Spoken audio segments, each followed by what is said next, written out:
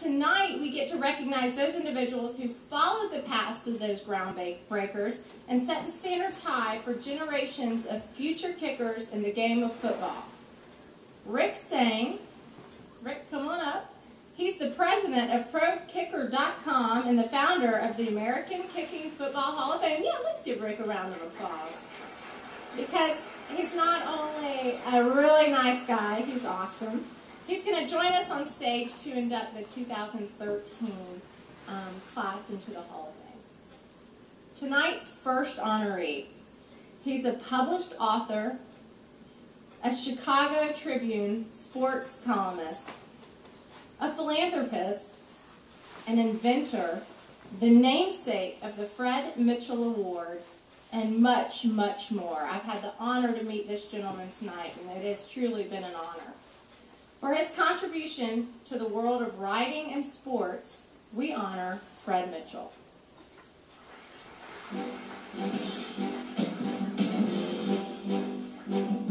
Born in Cincinnati, Ohio, Fred Mitchell grew up in Gary, Indiana. He attended Wittenberg University in Ohio, where he became the nation's top collegiate place kicker. At Wittenberg University, Mitchell lettered in football and track, and was named to the Lutheran College All-America team in 1968 after setting the NCAA College Division record for career kick scoring. He was inducted into Wittenberg's Athletic Hall of Fame in 1995. Mitchell joined the Chicago Tribune in 1974 as a beat writer covering the Cubs, Bulls, and Bears, becoming the only reporter in Tribune history to handle the three major sports as a main assignment. Named in his honor, the Fred Mitchell Award is an annual national award that is given to an outstanding kicker during the National Football Foundation ceremony. The award recognizes excellence on the football field as well as community service. And there he is. It is an honor and a privilege to welcome Fred Mitchell to the stage to accept his induction into the American Football Kicking Hall of Fame.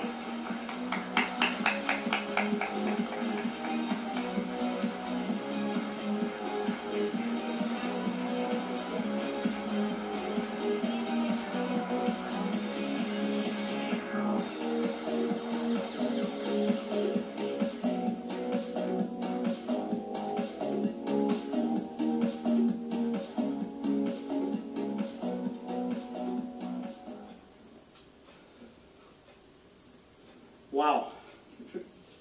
Thank you so much, first of all, to the Augusta Sports Council, and they treated me like a king here the last couple of days, and I really appreciate that. Thanks to the ProKicker.com and Ray Guy organization. All of you have really stood out in my mind.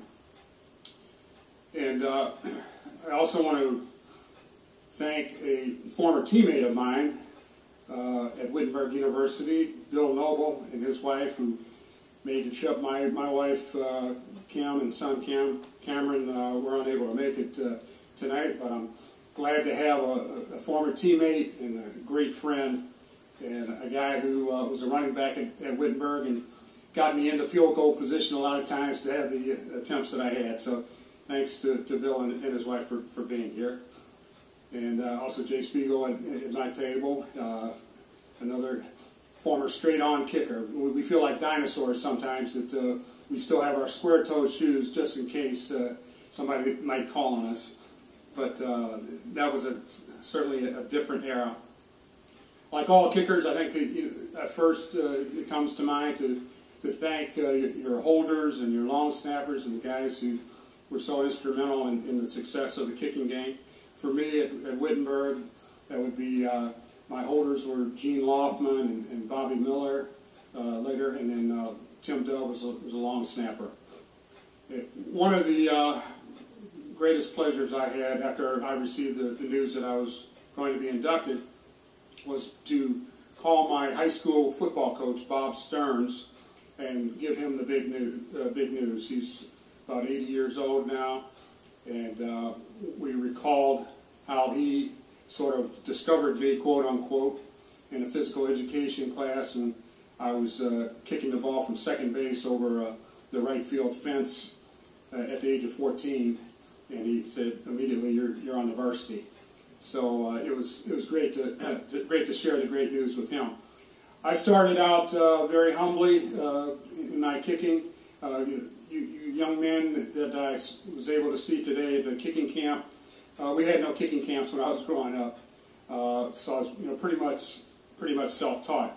And in fact, you had to do a lot of makeshift movements. I created my own goalpost because I would kick from my backyard into an empty lot behind our house growing up in Gary, Indiana.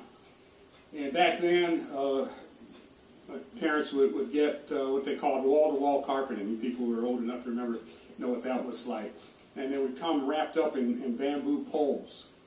So my parents got some carpeting and left the poles out. So I used the bamboo poles and stuck them in the ground in the empty lot behind my house and used those for the uprights. And then for the crossbar, I used my mother's old clothesline to be the crossbar. So if I was attempting a really long kick and perhaps the ball would land on the crossbar, then the whole goalpost would collapse. But to be here today after memories like that is really special. And once again, I want to thank everyone associated with this award. I'd like to congratulate all of you high school honorees as well as the other inductees into the Kicking Hall of Fame. And I accept this on behalf of all the great square-toed kickers with a lot of pride and great humility, and thank you so much. Appreciate this.